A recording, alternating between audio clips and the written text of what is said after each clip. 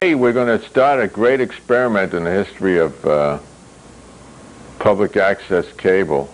I'm going to start reading a complete novel, and we'll see if you, the audience, have the guts to stick it through.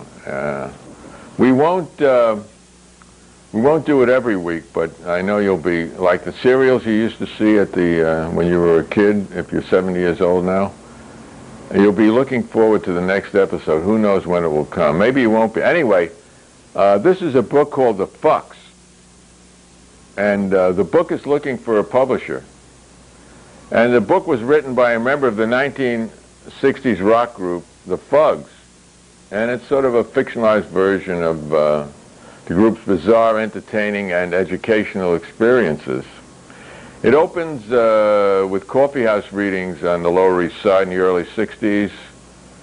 Then it goes to the Fugs' first performances, their first travel tour across country by minibus, to the Summer of Love, San Francisco. There were chapters on London, German, Scandinavia, Canadian experiences, peace movement confrontations in Washington, at the Pentagon, Chicago, the '68 convention where forming the foundation for that spurious trial of Abbey and 7 other people, and in Wisconsin, New York, and it wanders all over the place. Sketches of TV interviews, press abominatio, college life, and the inside story of the rock business. And it concludes, the novel does, with the end of the Vietnam War. The Vietnam War has ended, has it? Yeah, or is it still going on in Haiti, or what? In Rwanda, I think. An usual feature of the work will be the inclusion of real artifacts and works of art, photographs, posters, throwaway, leaflets, songs, poems, movie scripts, plays of the protagonist, either in the text itself or as illustrations. So here's chapter 1 of The Fugs. The chapter is called East is Yeast, and it starts in the Lower East Side in a coffee house. Mel Weisturd finished with a short burst of boring aphorisms and sat down to a mild outcropping of applause, mostly up front where it was unavoidable, very little from the hazy back where the audience was unobserved and in almost complete darkness. Yuri, that's Y-U-R-I, he's one of the main characters. Yuri's heart pit-pattered. He was next. Then Alex Rayburn announced in a semi-hysterical, high, ironically pitched voice, "Our next reader, a very special guest just in from the coast, the ever-popular Peter Moghul." Shit, thought Yuri. I'm all set and that schmuck walks in and gets placed just like that. Yuri had casually maneuvered himself into getting onto the poets list just at about the 3/4 mark, where the audience was best, warmed up and mellowing, yet not too late, too tired, or even G-D forbid, starting to drift out. That pompous, self-effacing putz just nonchalantly gets himself the best spot as always, said Yuri. He smiled pleasantly to Moghul, but Peter didn't notice.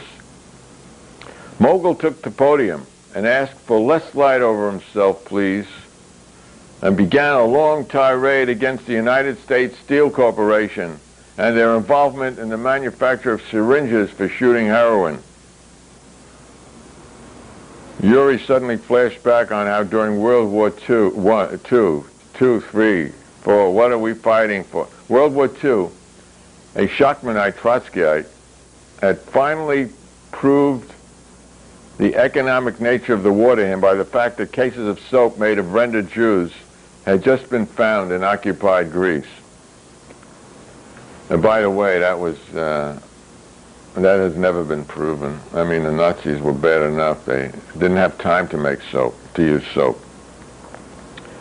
Moghul then began shaking and in a deep cantorial voice sang 12 complete mantras, accompanied on the ringing handbells by his sidekick and reputed wife, Ethan Gallow.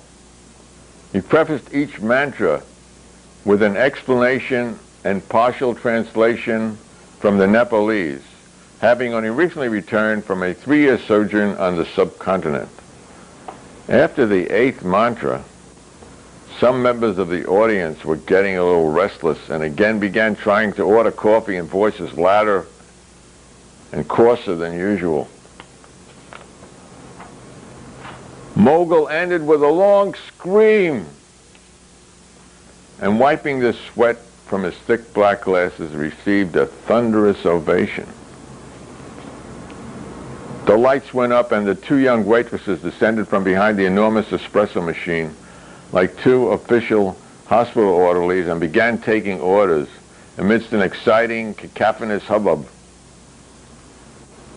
Many people left once the star had read, and Brutus Rappaport, the muscular proprietor, let more people in. He had been a karate instructor in the Air Force, and upon release from the service 3 years ago, a Korea veteran, he had opened his bistro, as he called it, on 2nd Avenue near St. Mark's, M-A-R-X place, in the heart of the new burgeoning, quote, East Village. The place floundered for a while, but then his wife, Kate, a local girl, conceived of the idea of inviting the poets in to read every Wednesday night. It soon became one of the most popular places, and together with the used furniture and books they sold, everything you sat on was for sale, and a thriving bookie business, Brutus was able to conjure up, with the help of his wife's uncle, that is the bookie business his wife's uncle helped him with, the place was soon bringing in a tidy sum, even though, as Brutus said, there were a bunch of deadheads, too, who never ordered anything but coffee for 25 cents. The poetic reputation of the place brought in uptowners and Brooklynites all during the week, and when someone like Moghul read, if it was known beforehand, as it obviously was somehow tonight, the place was so packed that it was SRO, with people lining up outside, even in all sorts of weather. Yuri ordered a cafe latte and cursed his luck. He noticed that the place was no longer full. Moghul himself was now leaving, not waiting to hear him, of course, and taking with him a large coterie of hangers-on, or tuchus-leckers, ass-lickers, as Yuri so delicately put it. Bill Sorrows, the extraordinary author of Short Hair Cook, whom Yuri had hoped would hear his new poem with its special references to his, Bill Sorrows' latest work, left with Peter. 4 women also left, including a blonde that Yuri had exchanged sarcasms with at the beginning of the evening. Fuck them all, he thought. Tonight, I sing for my muse alone. Alex called the crowd to order and he introduced him as the inestimable Yuri Yankevich. And he was on. He walked to the podium. Tonight, I think I'll only do 2 poems. He waved his hands in imaginary protest. No, that's all I feel like doing.